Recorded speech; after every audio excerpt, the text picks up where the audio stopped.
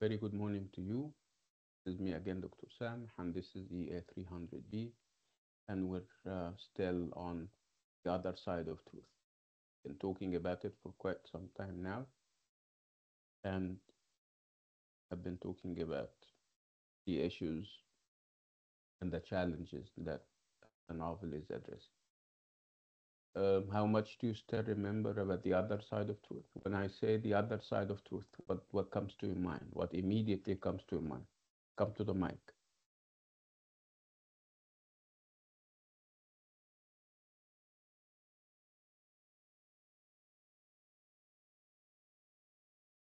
Nothing comes to your mind?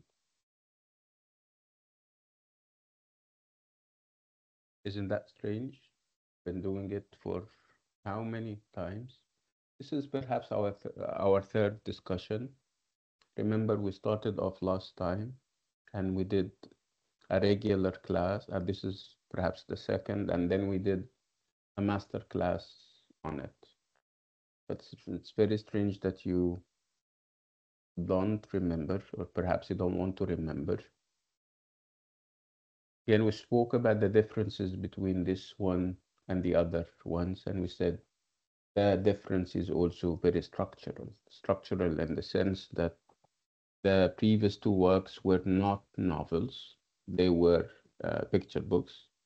But the other side of truth is a novel, is a full-fledged novel with clear beginnings. You have developments, and eventually you have a conclusion or a closure.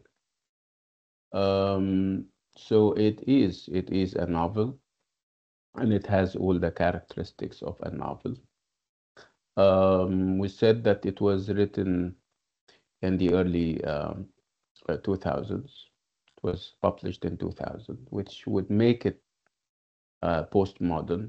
And when we check for postmodernism in the work, we wouldn't find in terms of form, in terms of structure, because it's a typical novel, like I said, with clear linearity, where things run in its trajectory. You have, events moving from place A to place B to C and so on. So you have this kind of regular, uninterrupted trajectory that we're so familiar with in traditional novels. But perhaps what is postmodern about this novel is the themes and the ideas that the writer is addressing. Spoke about the idea of immigration, and we said that it is a hot topic. It has been a hot topic for the past perhaps 20 or 30 years because of, you know, civil wars and uprisings, um, and occupation. We still have occupations, of course, in some parts of the world. So that would result in forced immigration. People have to travel from their homes, their countries of origin, and seek refuge and asylum in other countries. So it's a hot issue, and we have it here in the novel. Also, the idea of parents and their responsibilities and duties towards their kids when it comes to teaching them this or that principle. Um, there is a great deal that we stand to learn from um, their relationship between parents and kids in the novel.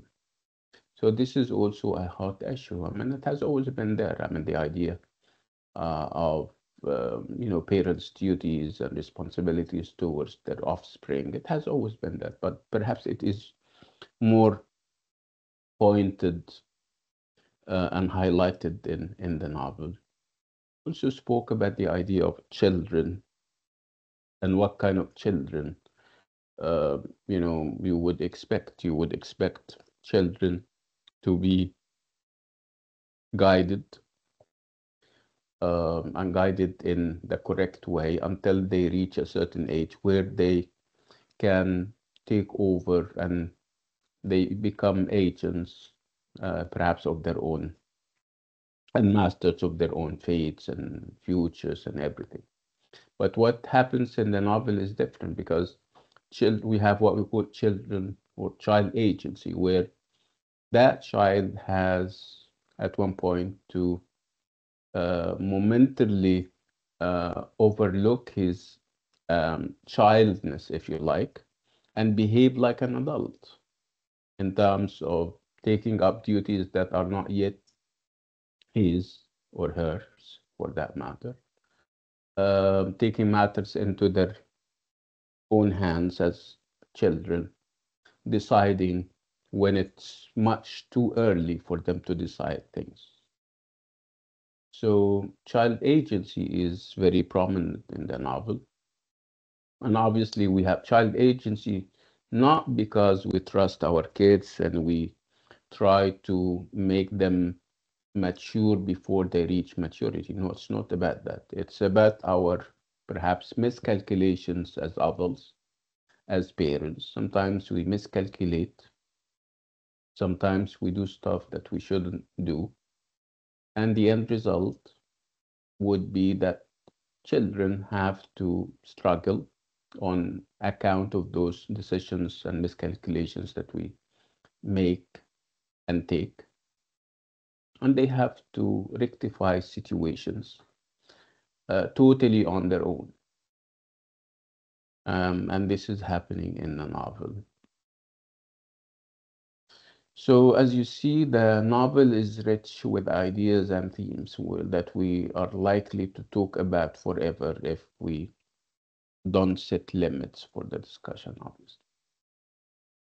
That would add, of course, to the vibrance and the richness of the novel. And perhaps this is one big reason why it is very successful.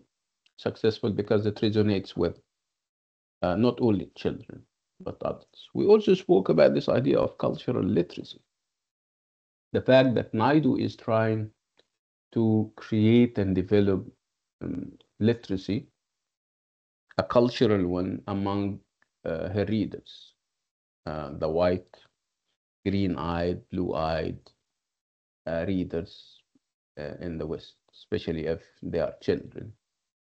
She is trying to challenge their received ideas about the other. The other can be African, the other can be Indian, the other can be Chinese. And of course, they have those received ideas, those stereotypes about the other, the colored other, if you like. So Naidu is trying to say, no, this should stop. We need to reach out to this other and perhaps do something. The damage is already done. We have maligned them and we have done injustice to them for hundreds of years. So it's about time that we first of all start by controlling the damage, and then we think of perhaps reparations. So think of how we can compensate them by giving them a spot under the sun, by acknowledging that they exist, by acknowledging that they have minds of their own, by acknowledging the fact that you don't have to be white to make it big in the world as a scientist, as a politician, as a businessman. No, you don't have to be white at all. So these are some of the issues that the novel is grappling with, very successfully, as a matter of fact. Okay, let me go back to my question. And I was asking about some of the takeaways, things that you are likely to remember um, when you finish the course and you graduate and everything in between. So let's start with Layan. When it comes, of course, to, well, I'm talking specifically about the other side of truth. Layan, go ahead. Your question was your question about what comes to our mind when we hear the Yes, other side. yes, yes. Okay.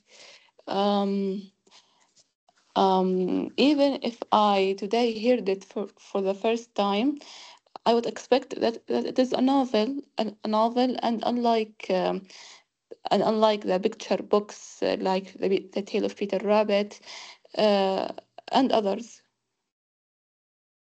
You mean يعني, I don't understand you, Malish. What are you trying to say? um, even if I hear the title Mm-hmm. for the first time, for Mm-hmm. the first time I will probably expect that it is a novel, and unlike the other picture books like Snow White and Voices in the Park, and it is يعني hugely different from other picture books. Yeah, that's interesting. Okay, thank you. What other things do you guys remember? What are you likely to remember after you finish the course about the other side of truth, if any, if it's a favorite? Remember, we had this, we cast a vote the other day on which of them is your best. I don't know whether we included the other side of truth or not, but let's do this. Now you have three works, regardless of what genre they belong to in terms of form. Which of them is your best, is your favorite? Raise your hand and come to the mic.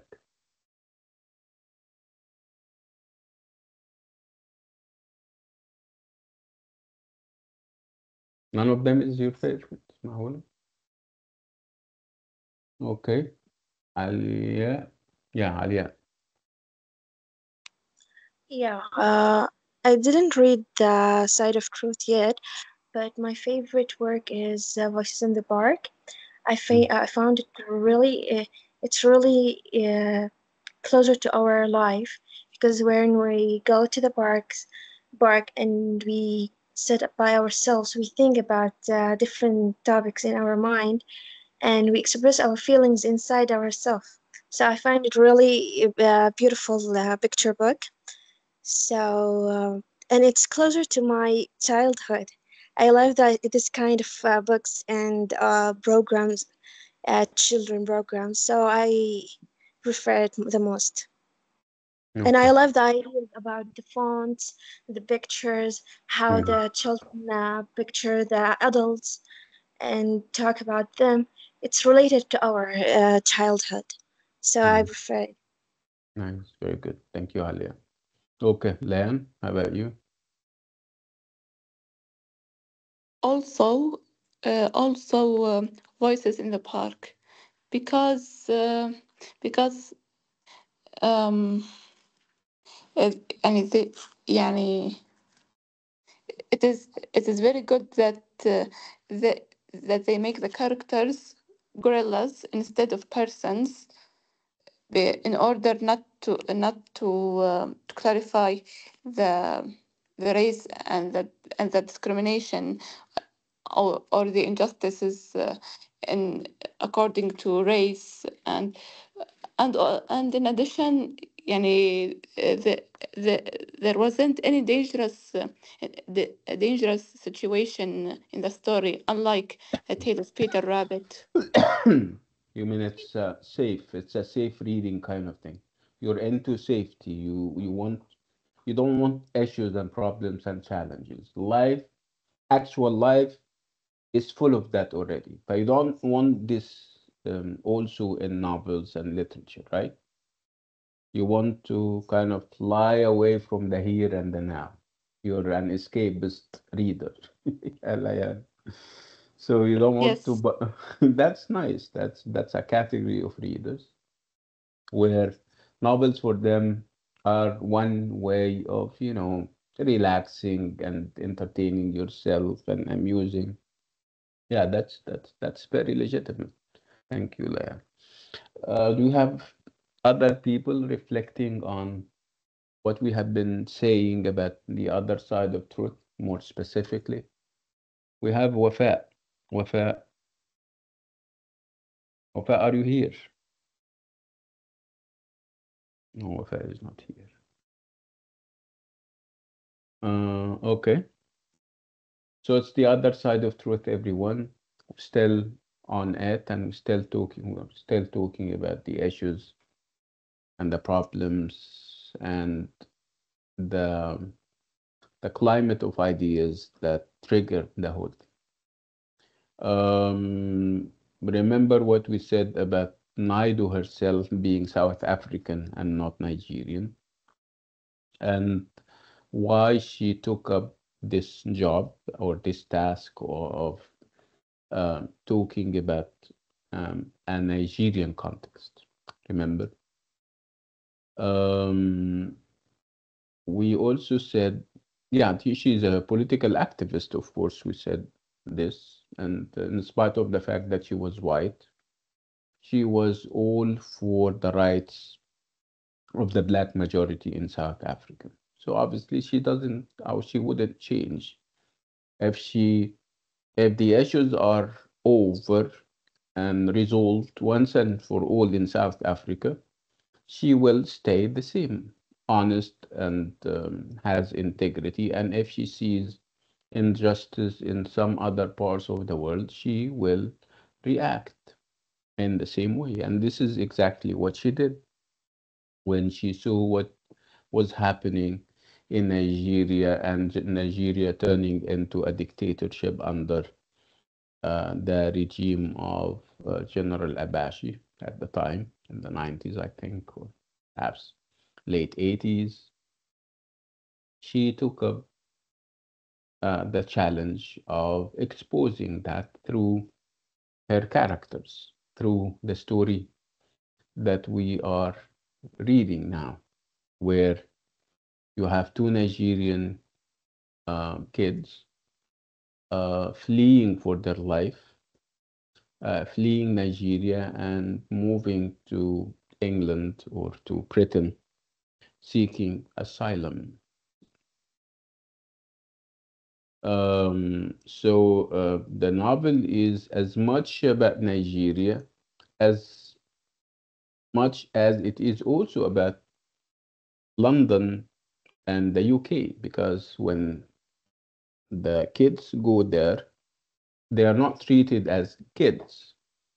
They are not treated as fragile kids who should be treated differently. If you have to, if you have restrictions and regulations that you have to impose on adults, you need to also remember that kids are different. You should ease the restrictions in order for the children not to be traumatized, in order for the children to uh, go through the transition very smoothly and without any psychological scars. But obviously, this is not happening in London.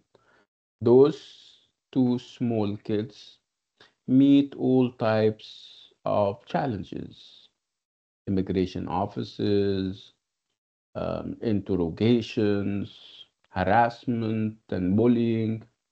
So it seems that Naidu is trying to say that England and London and the UK are not what we think they are. They are not safe havens as they claim, obviously. You have to also go through a very, I wouldn't say rigorous, because rigorous is a good word. You have to go through difficult procedures and processes in order to eventually um, be granted what you deserve, which is perhaps political asylum status for very good reasons. So perhaps this is one of the messages that the writer is trying to get across to the readers, that the West and the developed countries are not what they claim they are.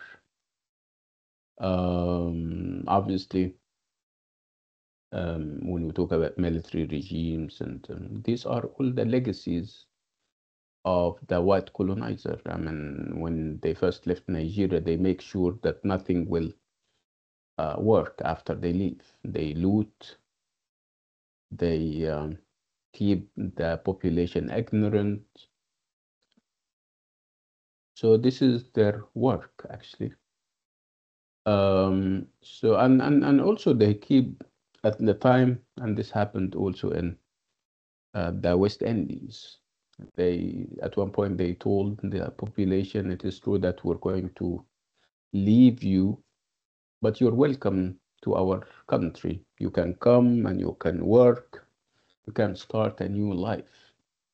But the sad reality, or the reality is different. The reality is unfortunate and sad. When people go to the promised land that we call England or the UK, they found miseries, no jobs, discrimination on based on race and color. So this is perhaps one of the messages that the writer is trying to get across to the reader. That this is perhaps um, is a reference to the title of the novel itself. It's the other side of truth. You need to think of the title. So there is a truth that the Europeans embrace, and we also have a truth that we think is the correct one when it comes to our impressions about them and about their systems. So when Shade and her brother and behind them their father go to England, they think that it's the beacon of democracy, that things are easy. They are going to believe them when they say that they are escaping for their life and things will be easy. And the next thing you know is that they are granted the asylum that they want. But it was totally different. They were treated very badly. They were heavily investigated. Um, so this is one of the issues.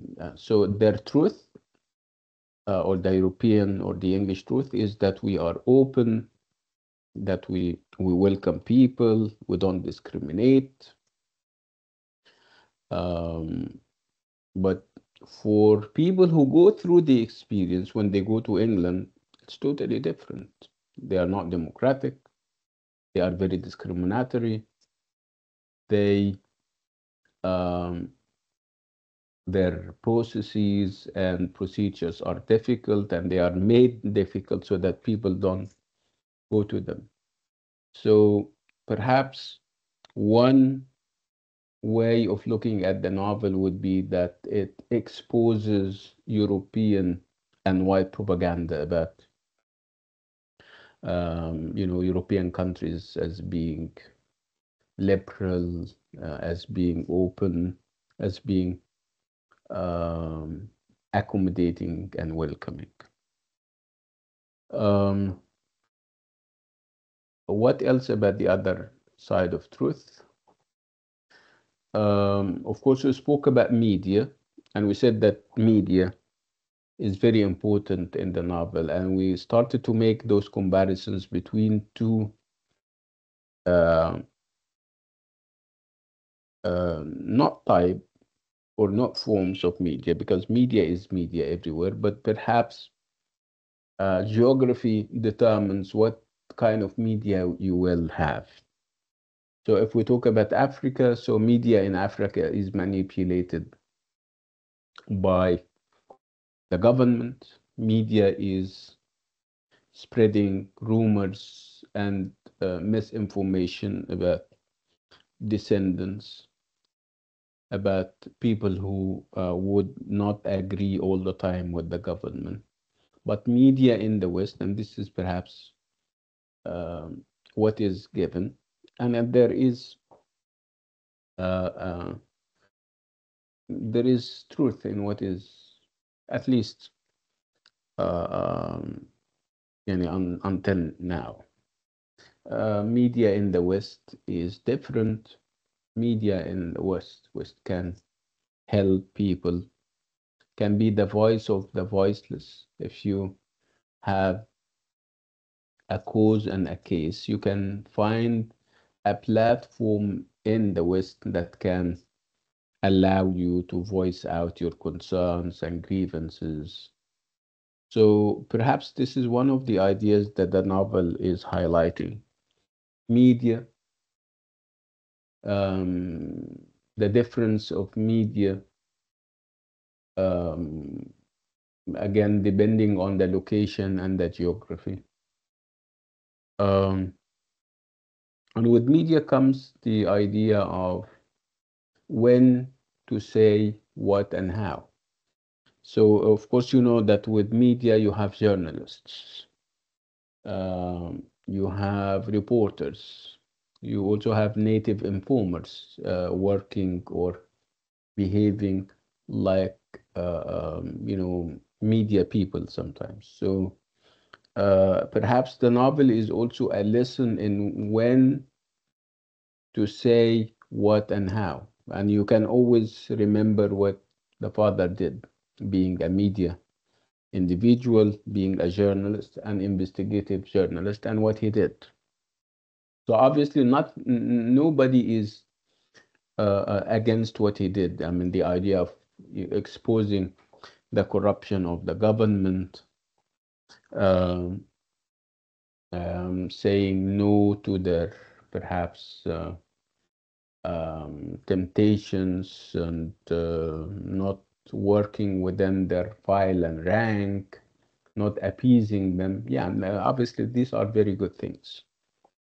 And he should be congratulated on them. What is perhaps not good about it would be the timing and the miscalculations that he made. So, of course, you remember what happened with him when the timing was not correct. The next thing you know is that his wife was shot dead, was murdered, if you still remember. So, again, because he didn't choose the right time, right? Because he is working against a huge apparatus of oppression. It's a whole system. So you cannot fight the system unless you are well equipped with tools. And obviously, he is only an individual. He also perhaps needed to have remembered that he has kids and he has a wife. And he should have perhaps consulted with them before subjecting their life to risks and dangers, right? So this is one of the messages that perhaps, yeah, it is true that being courageous is good. It is true that being transparent and being honest is good, but also there is what we call strategic patience. Sometimes you need to be patient strategically because you're aiming at a higher goal or a higher purpose. This is perhaps is not happening with the character of the father. The father, it seems, is very impulsive. The father, it seems, is very unequivocal when, I wouldn't say compromising, when there should be some wisdom. And you can always compare him to his daughter, for example, and how she behaves and the calculations, good at they are that she makes, when to say no and when the no is going to weigh heavily on her brother, for example, she would go along and yeah, and kind of bend to the wind. Yeah, go ahead. You have a question, Layan. Not not a question, but but when you described the father, maybe he's similar to Peter Rabbit in the personality. It's um, risks that they are taking, and sometimes you see wisdom in what they are saying. You see kind of truth in what they are doing, and you see justifications. But obviously, we're not talking about whether what they are doing is wrong or right, because it is good. If you think of Peter Rabbit, for example, you think of the fact that he was getting to Mr. McGruger and he was taking revenge for the murder of his father, you may find some sense in what he did, some justification. But the question is always when and how. So it's not about the why, because we agree on the fact that whatever the father is doing in the other side of truth is good. Exposing corrupt people is always good. But again, it's about when you can do that and how you can do that. So this is one of the issues. And what makes it even more highlighted and more prominent would be the idea that you're juxtaposing what the father does with what the child or the daughter does. She is also exposed to situations where she has to choose between being economical with the truth or saying the truth. And she sometimes chooses to be economical with it, which means that she may mislead, she may hide facts, and she is doing that for a higher purpose. At one point, she was kind of squeezed to reveal the identity of her father and his real name, and she thought about it and she started to hide this because she knew that revealing his real identity would land him in jail. This is number one. And the next thing is that they are going to deport him back to Nigeria, where obviously he can be killed or executed. So this is something that she didn't learn with her parents. Her parents, whether the father or the mother, kept telling her that you have to tell the truth no matter what. You cannot, under any circumstances, lie. They didn't tell her. This was obviously theory, pure theory. They didn't tell her that there is also strategy that you have to um, have. You can strategically hide something because you have a higher goal and a nobler cause. This is something that they didn't teach her. And that's why she was baffled sometimes, or perhaps most of the time, and she was also having those moral dilemmas. She has this, she's dogged with this moral ambiguity, if you like.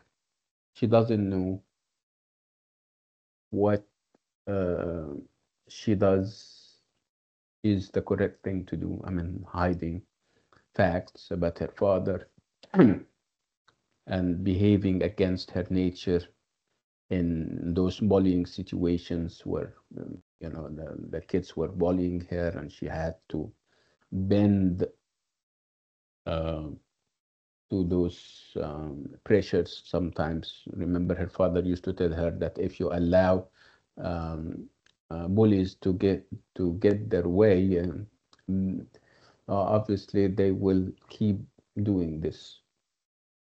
She had to, when she saw that her brother's safety is at stake and on the line, she decided to relent.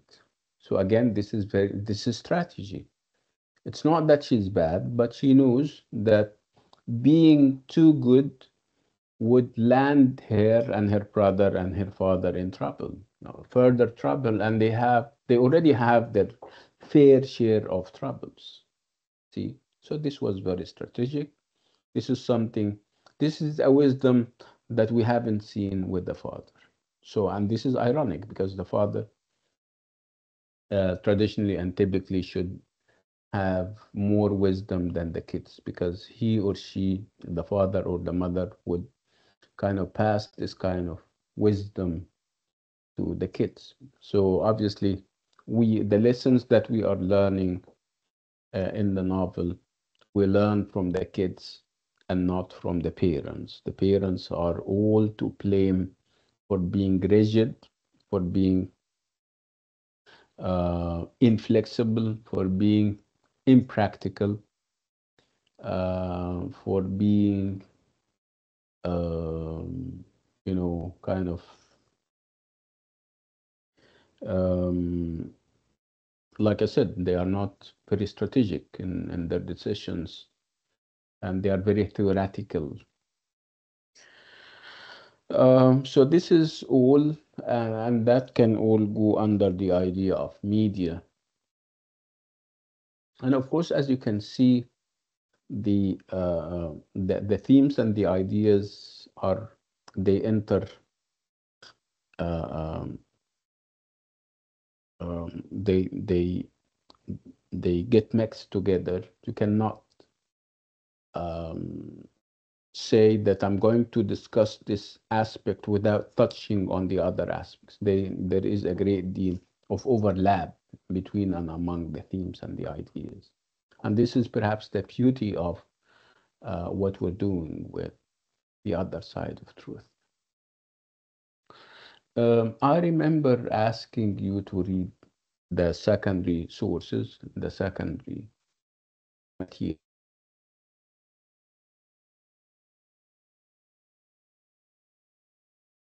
essays. They are part of this larger book that we have, but I divided them into smaller chunks. So have you done that? Have you read the articles?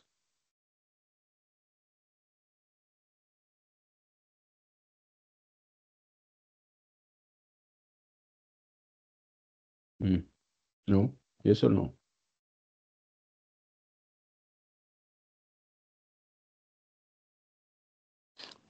Uh, I have read I have read only a little bit. Okay. How about the others? I don't know what is stopping you from doing what you're supposed to do, Elena. By the way, normally EA300B students are active. At least this is my experience over the past 2 years. This time around, I don't know what is happening with you. You're not as active as your colleagues.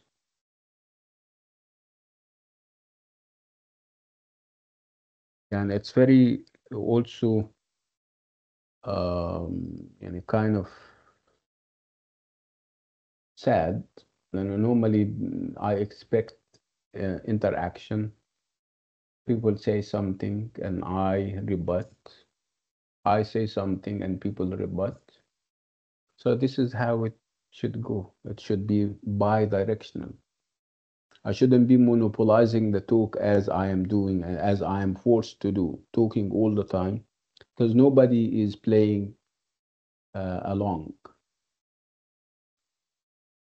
Okay, what did you say, Zuhur?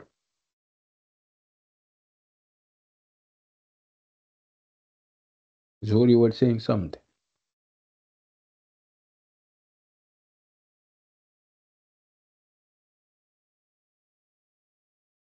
She said she is in the Hmm. hospital, so she can participate. That's fine. That's fine. Yeah. So, are you a doctor? I'm just kidding, of course. I know. Alf salam.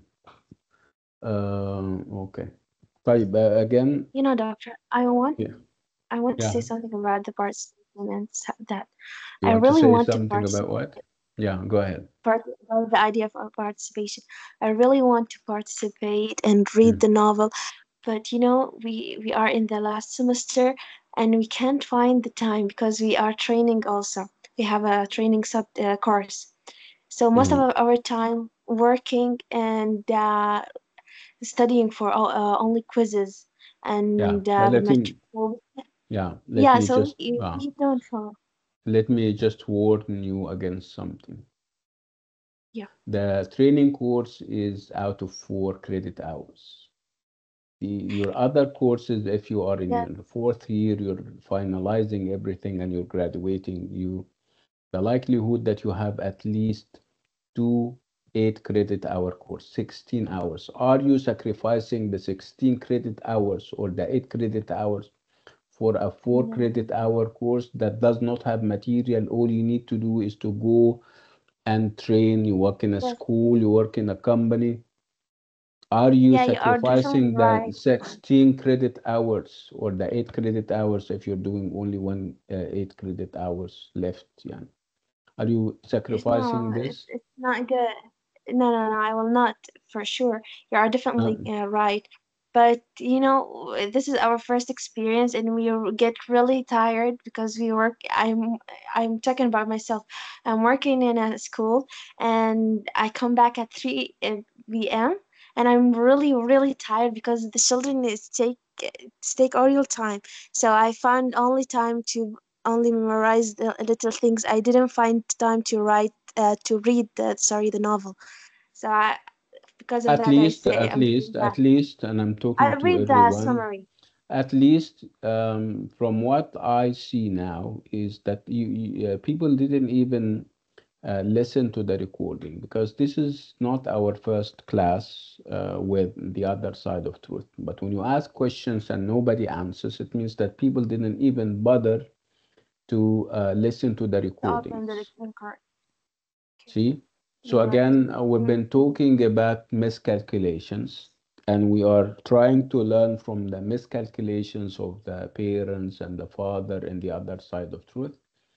And we are so implicated and involved in miscalculation. Again, you shouldn't sacrifice 16 credit 16. hours for Yes. a 4 credit hour course. This is my message to you. Anyway, Yeah. again, the other side of truth, if you give yourself the chance to read or to at least listen to the recording and perhaps read a summary if We you're will understand. so pressed against time, you will enjoy it all the more because of how relatable it Yes. is. Remember, we said that this idea that it's about our times and it's not too Yes. kiddie. It's not as kiddie as the Tale of Peter As Rabbit. So you may feel that this is too childish, perhaps. Yeah, you can have ideas and you can come up with so many themes, but you feel that it is meant for kids. And I'm not a yeah. kid. But with the other side Mm-hmm. of truth, it's totally different. Yeah, you may have kids as main characters, but this is obviously not the whole of it. They are part of a system that would also involve people who are not kids. And we're not kids, so we're part of this system when it comes to immigration. Who of us is not an immigrant in one way or another, or ينتظر, like they say? Okay, you go and live in another country. This is immigration, right? You apply for a scholarship next year, inshallah, when you graduate and you go to England or to the US or Japan to do a master's or this is immigration. So when we talk about immigration in the other side of truth, it's very relatable. It's something that you either or your parents is doing or you yourself is going to do in the near future, right? Right. Um, And yeah, that, Victor, the story yeah. is related to my experience. I left my home when I was 12 years old, so I understand all the concepts that you are discussing with us. And I face all these kind of challenges because I traveled to different countries. Mm, Uh, I face a culture shock, we say it. mhm. So it's really hard on the kids, especially Mm. when we have a younger brother and Yeah, sometimes siblings. you ask, yeah, sometimes you, because you don't know, as a kid, you ask, why? Why is this happening to me or to Yeah, my as a family, kid, for I example? always asked Mm, why I mm, should mm. to Have to go sacrifice through like this. this. Yeah, What yes. I have to go through this, telling my sister to do that or to do not, Mm. and we are in foreign country, so I understand all of the things that the kids in the story went through. Yeah, that's interesting. This is what I'm saying. We I mean, inside every one of us, there is an immigrant. Perhaps is an already immigrant or is soon becoming one. Let's hear what Aisha wants to say, and then go to Layan. Aisha, you wanted to say something? Yes, doctor. I was gonna Yeah. say that immigration is, I feel like it's different than um, studying abroad. Because Yeah, immigration, man. Yeah, immigration. I mean, it comes in different forms and shapes. It can be yes, forced immigration, where you are dispossessed, you are displaced, you have to leave your country, you're persecuted by even your own government. Sometimes you have to seek refuge on this account. And moving, if you go to another country and live in one year, this is perhaps the latest definition of immigration. That if you go and live in another country, even in one day, even if it's legally you're going to go through the immigrant. gate at the airport that is called immigration. Okay, See? yeah, it does make Uh, sense now. yeah. Thank So you, again, doctor. it's about being separated from your family and your loved ones, and you go there whether you're forced to go there, even if you apply for a scholarship and you Well, go there, you're trying to pursue your dream, you still feel that something is missing. You miss your family so much, right? These yes, are feelings that all immigrants, regardless of what kind of immigration they are doing, they go through, right? yes, Right. Yeah, yeah. What I'm trying to say You is miss that, your yeah. old, your old self, and you missed all the things that you have done in your country, and you want to do it again, but you can't because you are in different country, and this is one of the bad consequences of immigrant. Yes, again, it's what I'm trying to say, that it touches sensitive chords in among us all. Leanne, you're raising your hand. Go ahead. Uh, I think that Shade, since she has a large awareness like adults, so maybe she was supposed, in the beginning she was supposed to tell her father to beg her father not to do, not to immediately say something against the government in Nigeria, uh, maybe يعني be- because maybe their situation will be awful. And yeah, يعني she was supposed to she was and tried to, and she was supposed to convince him, and maybe her father will rethink, and uh, and maybe will stay in Nigeria for a little bit. Maybe. What do you think? I think she was a kid back then, and it's only when she went to England and went through those difficult situations that she grew up mentally and intellectually, and she was able to maneuver and to hide the truth momentarily. But when she was in back in Nigeria, she was a small kid, and she was not. Life was easy before her mother got killed. She was a normal child living her life, going to school, reading, studying.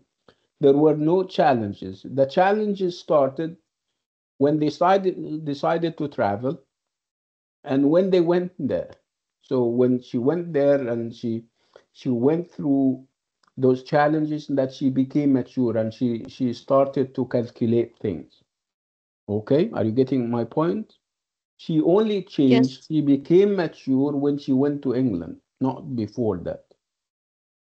So we wouldn't blame her for not doing enough to prevent her father from doing what he thinks is the right thing to do. I mean, exposing the corruption of the government and all those kinds.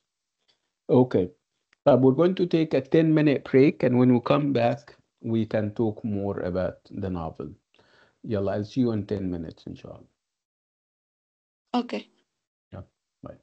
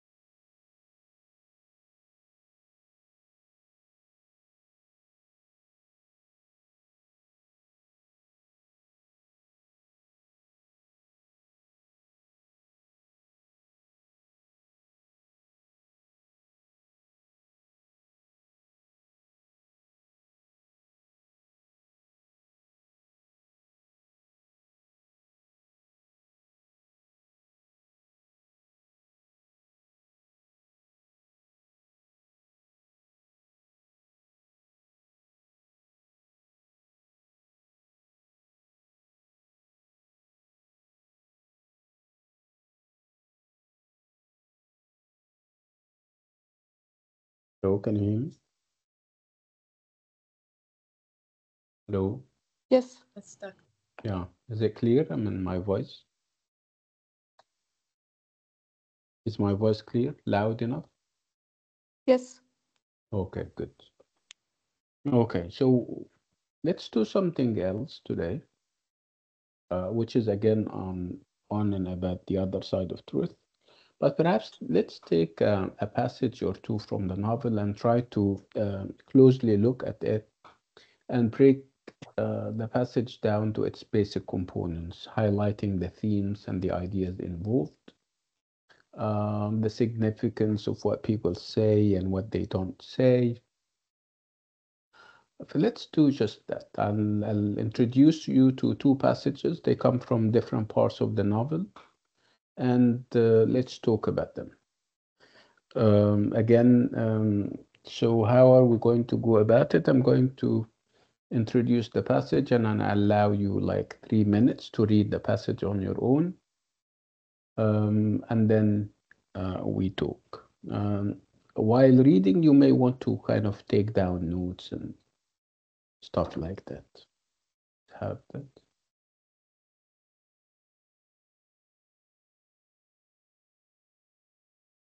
Doctor, I have a question. Can I? Yeah, go ahead. The novel, was it written in 2000 or in 1995? Um, I think I read somewhere that it was written in 2000. But even if Yeah, it was written in 1995, that would make it also postmodern.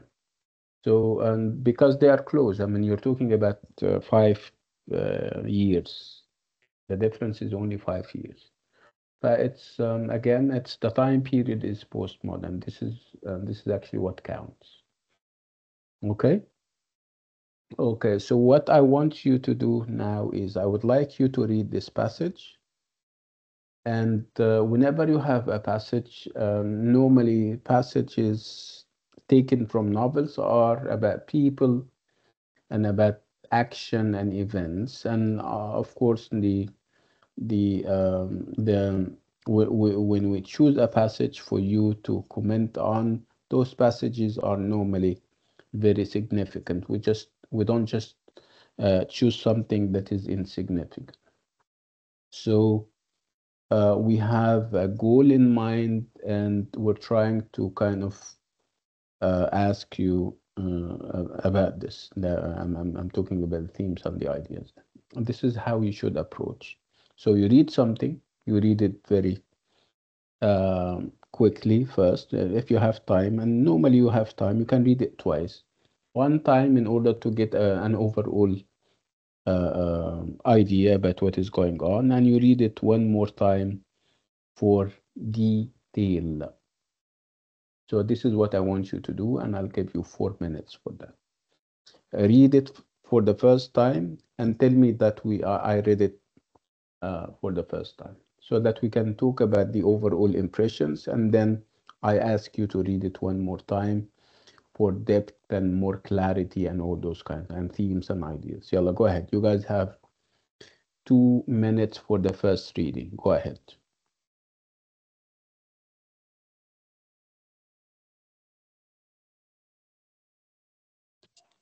I have read it a few days ago. Okay, read it again.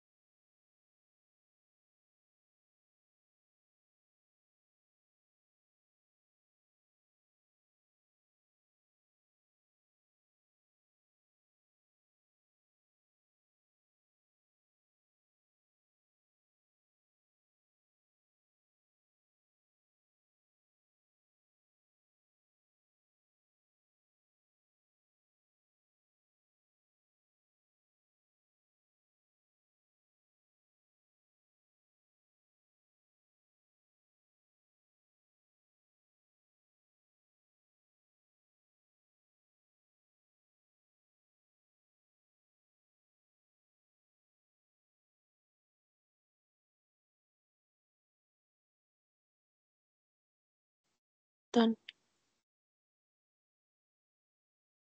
Are we all done?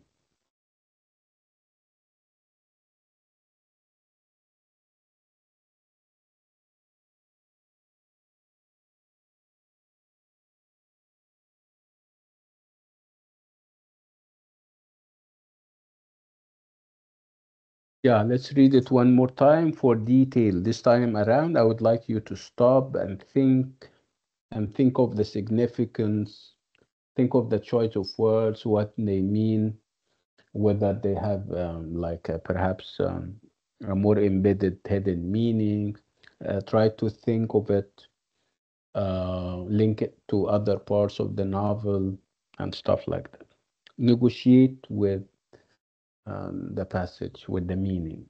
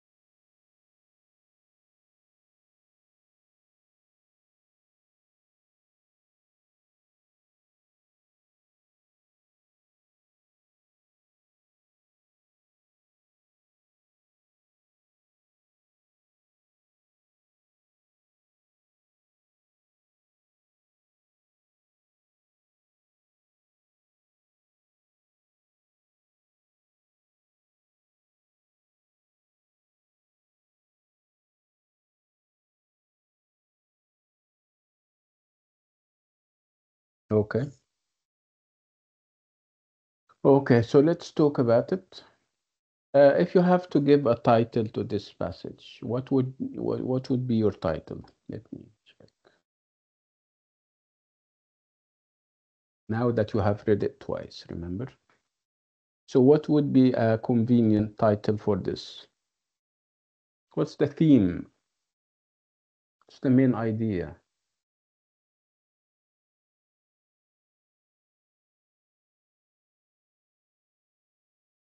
The main idea was Can I?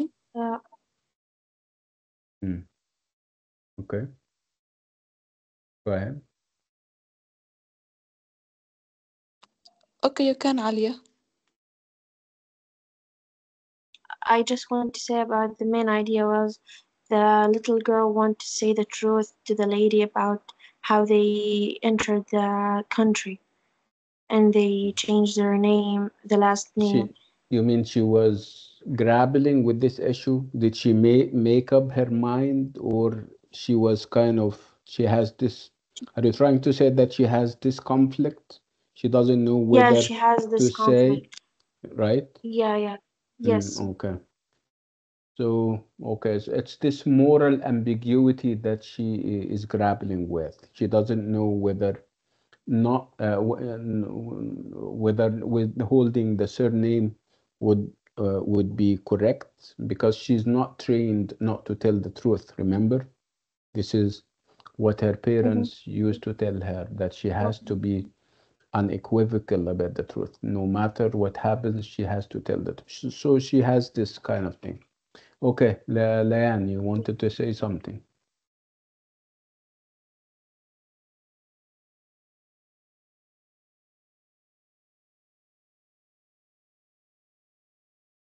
Okay. So this is the main issue here, the fact that we're talking about truth telling. So, and obviously, towards the end and the interest of the family, she decides not to say everything. And the decision not to say everything is a form of agency. This is child agency at its best. Okay? So the passage has two things. One thing is about truth telling and what happens when you tell and what happens when you withhold the truth. And of course, you would refer to what she was raised uh, um, believing and practicing. And then you talk about the idea that towards the end, she decides to withhold, not to tell everything. And obviously, this is agency, and she is a child, so this is going to be child agency. So if you have a passage like this, you wouldn't give me a sentence or two. We expect you to elaborate on the ideas. You need to highlight the characters and to think of the different roles in the passage and in the overall scheme of things in the novel, what part they play, and then focus on the protagonist of the piece. The passage has a protagonist or has a central figure who happens to be Shade, of course, and the fact that she's grappling with this idea of truth telling, whether to tell or not to tell. And of course, that would invoke memories about what her parents used to tell her and that decision that she eventually takes in the sense that she decides not to tell the whole truth and perhaps hope for the best because Nathan, the immigration attorney, is very investigative and he is good at it. And she was fearful that he may be able to know that she is lying. So this is a passage among so many, and it tells you, of course, about the character of Shade and the agency that she is projecting as a child. So you talk about this agency part, and you also talk about truth telling, and yeah, again, you would refer to the upbringing that she received by her parents, and now the situation that she is in, and this kind of moral ambiguity that she is going through, and all those kinds of things. And again, you also refer to the fact that children shouldn't be kind of subjected to those kinds of calculations and choices at this very young age. Leanne, you're raising your hand. When you asked us about that what was the title that we may put on this passage, the Mm. benefit, the positive and the negative consequences of telling the whole truth. Let's be clear about it. Telling the truth is always good. It's not about you make it seem that telling the truth can be bad, which I never meant to say. What I meant to say that there are situations where you have to be strategic about truth telling. You may withhold part and say or tell the other part. It's about calculating the consequences and the risks involved. If you're doing it for a nobler cause, that's fine. But we're not implying under any circumstances that telling the truth is bad and that telling lies is good. No, this is not the message, and this is not the message of the writer herself. Let's move to another passage and see what it addresses and the different issues involved.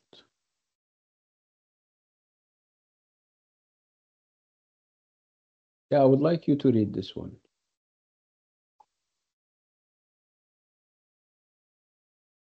Yeah, I think it starts here. Yeah, read this one. And again, you're going to read it twice. One time would be skimming, reading it for an overall understanding, and then you read it again for detail. Go ahead.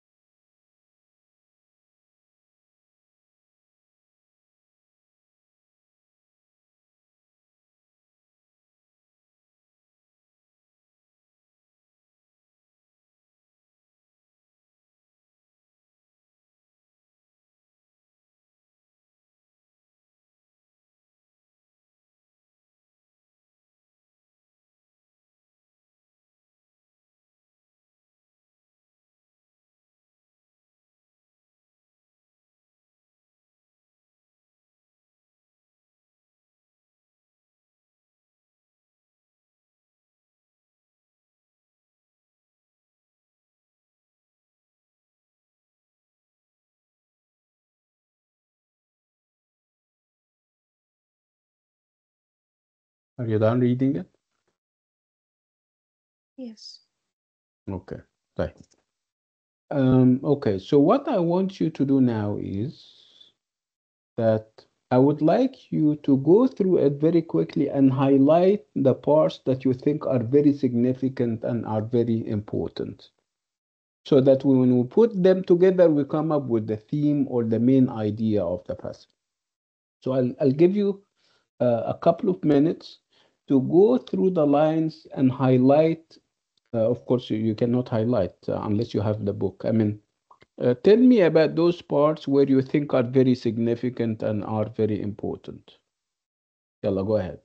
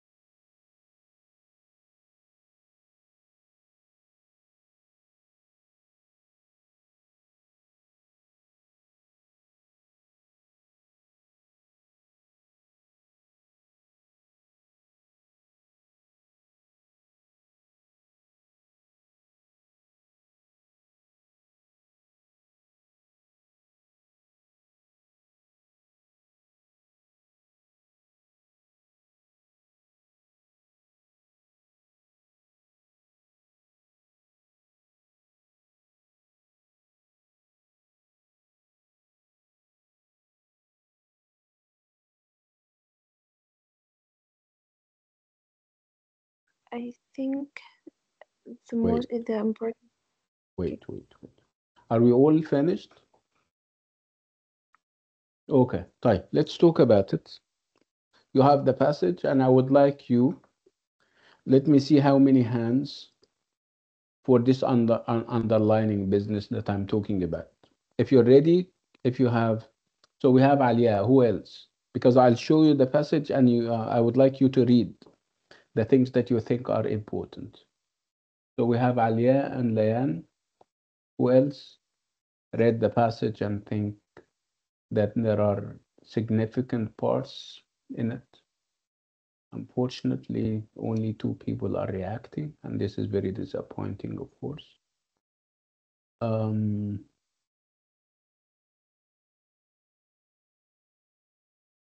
okay. طيب. So let's talk about it. Let's start with Alia.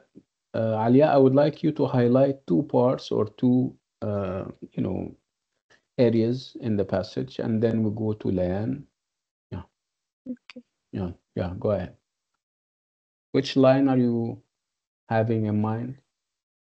And the line with Baba, why did you grow a beard? The description of the father's look. Where is that? Yeah. Yeah, Baba, why did you grow a beard and mustache? Femi wrinkled his nose. Here until uh say it, but Shada didn't want to say it. And then, I want to highlight all these lines under this line because I found it important, the description of mm, the father's look, and mm, also uh, um, the yeah, here they become very worried. The agent assured them that Mrs. Pankel um about the telling they wasn't telling the truth before the last paragraph. The agent assured them Baba wanted to tell them everything when he and Uncle Randall Uncle had turned him. Trumbull couldn't contact Uncle Yeah, Daly. yeah. They Okay. Mhm.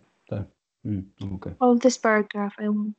Yeah, I found these two paragraphs important because the first one describe how the fathers look and how they didn't Rec know their father. recognize Uh, him. They couldn't recognize yeah, him at the recognize beginning. him. Yeah, Mm. yeah, recognize him because he was trying to hide his reality or his face and his body to protect himself. And the Okay. second one, I found it Mm, important also because uh, the person that they was contacting with him, he wasn't telling them the truth that the kids are safe or not. okay. Leanne, what are the things that you're going to highlight that you think are important and significant? That where was he pushed the class aside, and yeah, the third line, he pushed the class aside, and in great are his arms, swept up the children. Shade Mm, or Said felt all stiffness give way as Papa pressed them to his chest. With Papa's breath in her hair, the tears spurted hotly down her cheeks. Um, they they soaked into her father's shirt as she heard his choking voice repeat their names. okay. Anything else or anywhere else? Mm, and also, um, and also that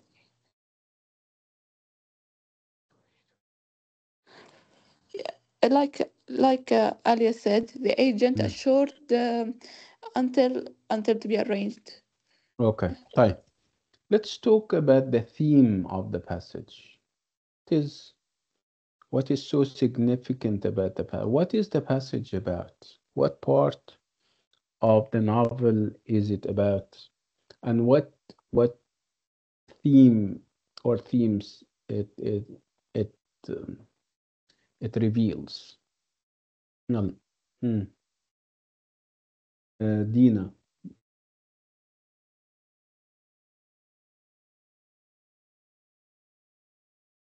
Okay. No, Dina. Leanne. Familial reunion. Familial Yeah. reunion. Yeah. Family reunion.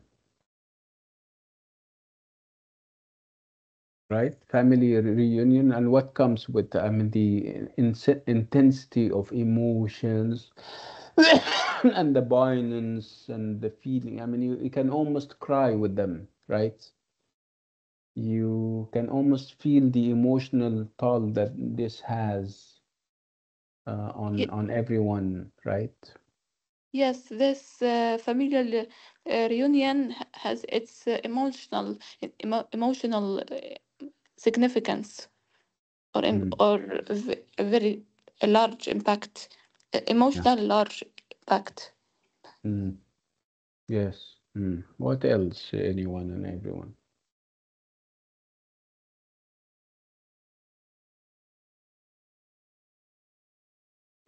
Okay. So again, it's very um, sometimes it's very heartbreaking. I mean, to see. It is true that it is a happy moment where they get reunited after all those things, but it is also if anything, it tells us about those situations where family members are scattered all over the place. There is no chance for them to get together for political or whatever reason, um, and how it feels. I mean, you can almost tell that these are very difficult moments for everyone, even for the passerby. If you happen to pass by them and you see them or happen to overhear them, it can be very hurting. It can be very, kind of unnerving and unsettling. So this is what this part is about. It's about this kind of reunion where you can tell from the way they look at their father and the questions that they ask him. Um, um, Again, it's a moment, yeah, very pregnant with genuine and real emotions and feelings and everything between. Again, you would obviously link this up and tie it up with the rest of the novel, where with other situations that would perhaps show also the amount of responsibility that the father has for his family and for his kids. The fact that he wants to listen to everything and he wants them to say everything. See, he is, of course, a keen father. We may have our differences with him, but he is, again, he was doing what he was doing with his, kids' welfare and well-being at heart and in mind. Make no mistake about it. So this is also a very significant passage that, I mean, the reading of the passage does not stop at the passage. You need to, again, tie it up with other parts of the novel, and you would try to look for and explore the underpinnings, the things that connect all the threads together, and they are many, I promise you. Unless you have any more questions, we're going to call it a day. When we meet in the master class, I think I'll start the revision. I'll start revising the three works in the master class. If I don't want to miss the master class this time around, it's on Thursday at 8 a.m. Like you know. Yeah, Leanne, go ahead.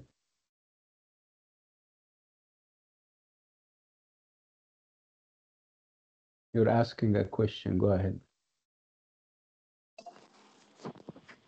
No, I forgot to drop my hand. That's fine.